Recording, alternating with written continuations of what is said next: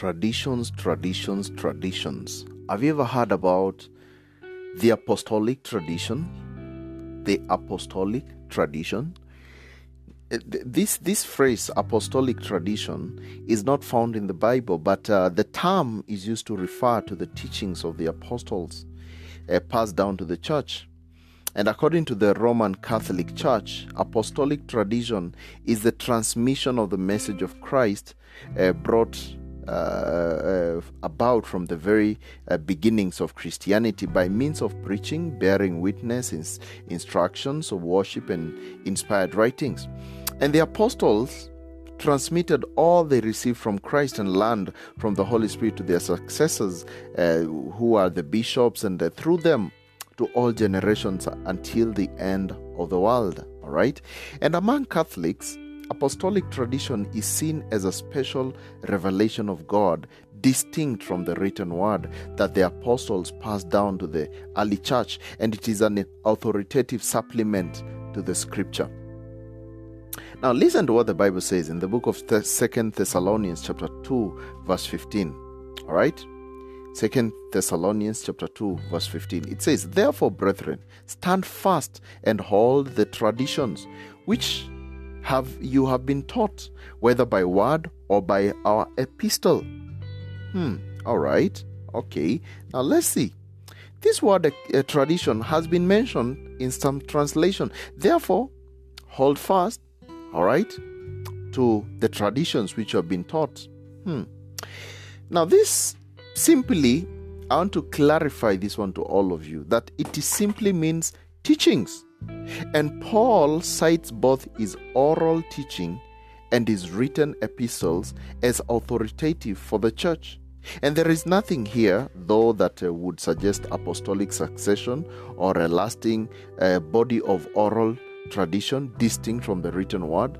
Paul, who had been teaching for many years, therefore, he wrote any epistles simply saying that his previous instructions delivered in Thessalonica were to be followed, as were those contained in his first letter to them. In other words, Paul is saying, hold fast to what I directly taught you guys. Now, I want you to put this one clear, because there are some people who think, but we have to follow some tradition, some rituals, some things which are being taught out of the context of the Bible. Now, let's look at that verse. What was Paul really meaning here?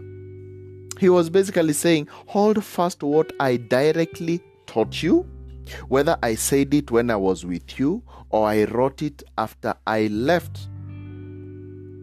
He's not talking about how I behaved, how I was sitting down, how I was waking up, how I was lighting candles. No. He's saying to what I taught you when I was with you directly or when I wrote letters to you later on.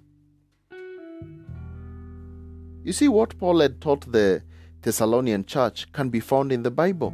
There is nothing that teaches acceptance of indirect teaching, traditional, which is attributed to the apostles. No, look at that verse very clearly. 2 Thessalonians 2:15, "Therefore, brethren, stand fast and hold the traditions which have been taught, whether by word or by epistle." What does by word mean? By word means the ones that I was teaching you in person. By word, I was speaking my word there and then. And also by epistle means later on, when I was not with you, when I was just writing letters. Stand with it. And likewise, when Paul instructed Timothy to pass his teachings on to others, he was not referring to an oral transmission of traditions to be passed during the early church period.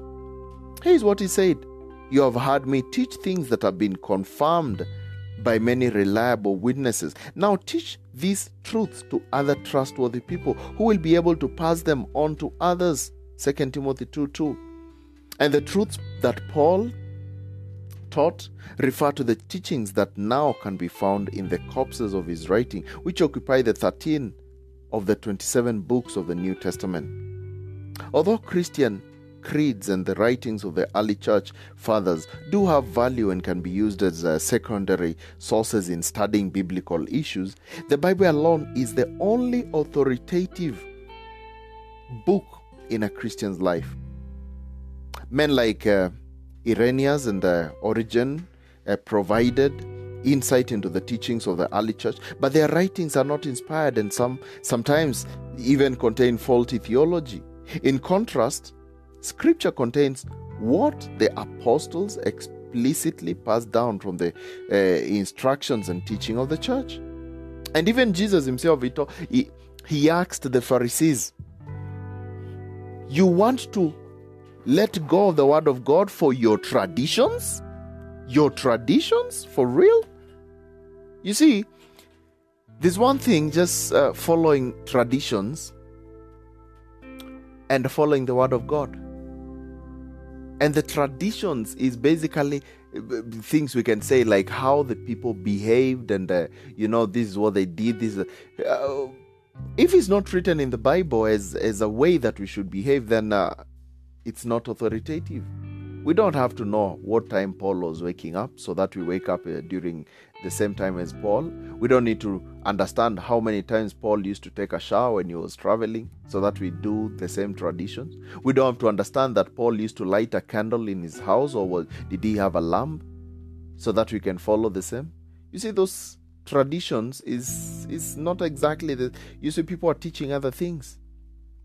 Our main point of authoritative understanding of the word of God should only be from the Bible, the scriptures, not from maybe something else which is not written in the Bible.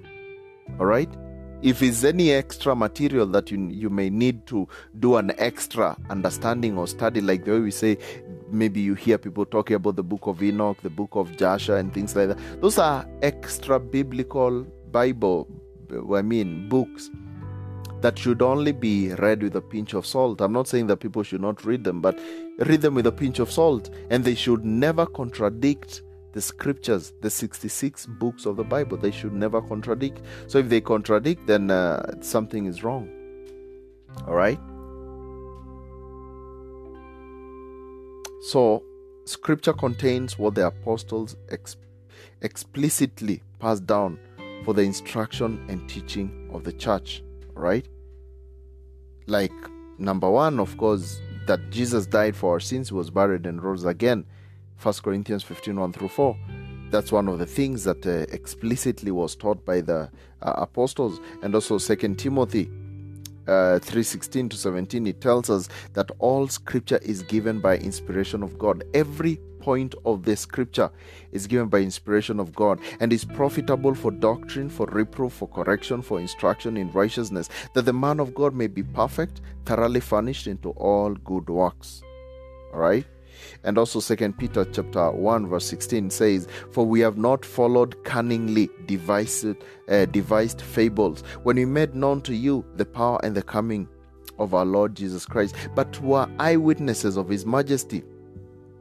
The apostles are saying, we were not cunning, we were not fishy, but we were eyewitnesses. We saw Jesus before he died. We saw him at the cross, and we saw him after the cross. All right? So we are witnesses of this, and that's why we are telling you these things, okay? And also 2 Peter chapter 1 verse 20-21, it says, knowing this first, that no prophecy of the scripture is of any private interpretation. Why is he saying this? Because there are people who will come and say, let me interpret for you. No, you see, this verse doesn't really mean that Jesus died for you. You see, Jesus is not really God. He was not really manifest in the flesh. You see, there are people who will try to interpret to you. But the Bible says nothing of the scripture is of any private interpretation. Once you have the Holy Spirit will teach you all things. Once you get saved, that's it. You will understand the word of God clearly.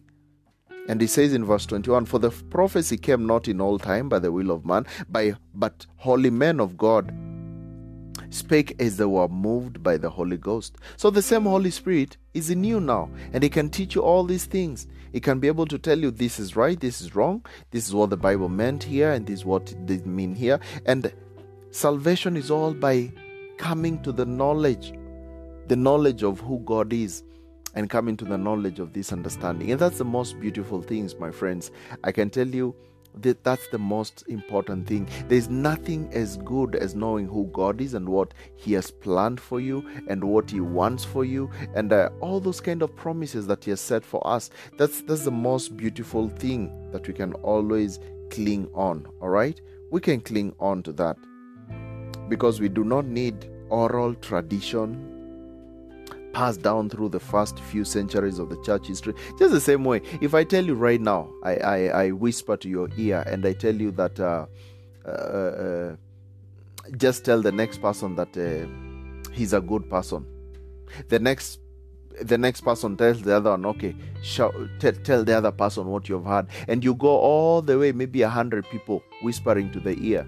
By the time the 100th person gets the information, it will not be you're a good person. It will be, I want to marry you. It will be something totally a bit more weird and different, because people distort words as the days go on. That's why it has to be documented in paper. So if it is oral, do you expect from 2,000 years ago, almost 2,000 years ago, people are still saying the same thing which was spoken by the apostles? No, they already remixed it. That's why the Catholic Church is now talking about lighting candles, and then let's do this, and then there is purgatory. Where did Paul talk about purgatory? Where did they talk about making idols and making images of Jesus and Mary and praying to the saints? Where did that tradition come from? Distortion, confusion. All right? So despite the belief of the Catholic Church, the authoritative teachings of the apostles are found solely in the scripture, not in any apostolic tradition. And Christians do not have to turn to early church writings to read and interpret the Bible. Reading creeds and the works of the people like Papias or Clement of Rome can be insightful, yes, but such works should not be viewed as authoritative in setting a Christian faith and doctrine. Only believe what is from the Bible. Anything else, take with a pinch of salt. And that's the end of our today's Bible study lesson. Hope it was a blessing to you. Hope you did learn something. And remember, you can always download this podcast to listen later offline or to share to your friends and family.